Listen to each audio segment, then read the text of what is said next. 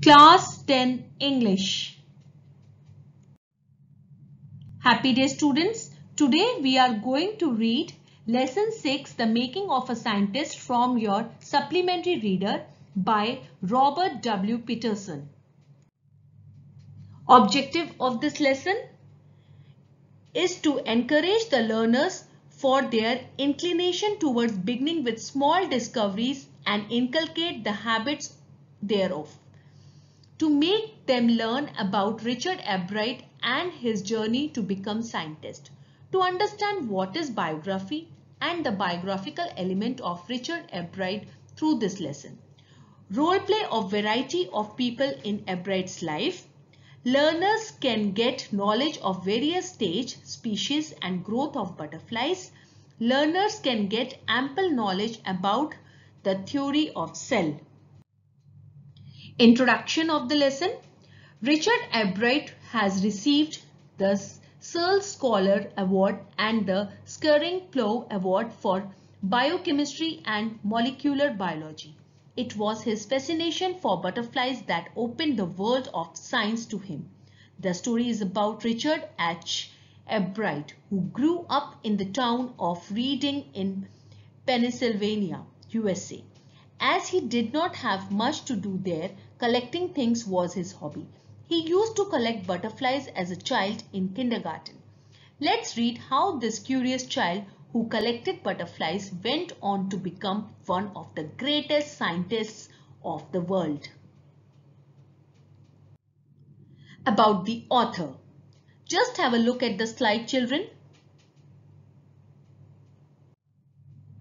New words. Species, a group of living organisms consisting of similar individuals capable of exchanging genes or interbreeding.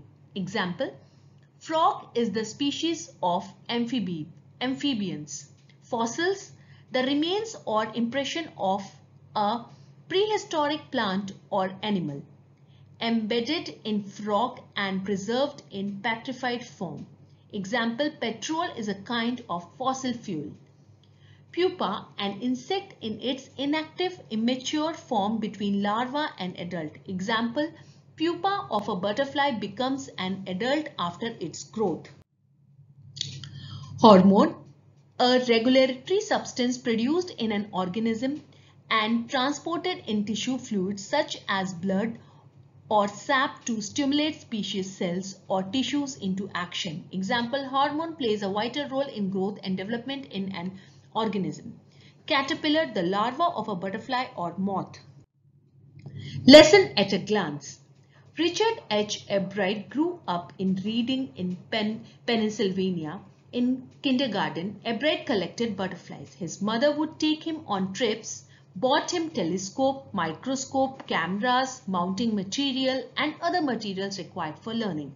By the time he was in the second grade, Arkwright had collected all 25 species of butterflies found around his hometown.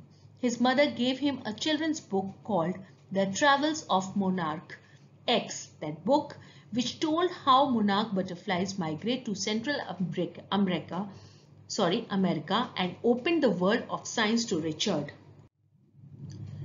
At the end of book, readers were asked to tag butterflies for research by Dr. Frederick A. Urquhart of the University of Toronto, Canada.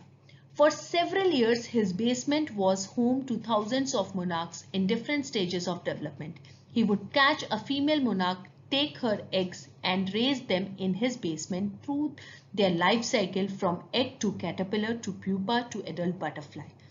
In County Science Fair, his entry was slides of frog tissues which he showed under a microscope.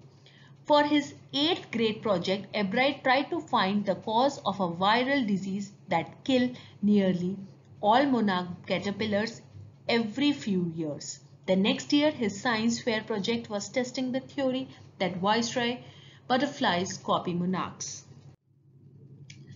This project was placed first in the zoology division and third overall in the county science fair. There, he won third place for zoology.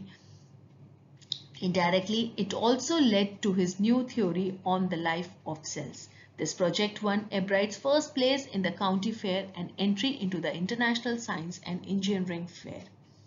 In his second year in school, Richard Ebright began the research that led to his discovery of an unknown insect hormone. Thank you.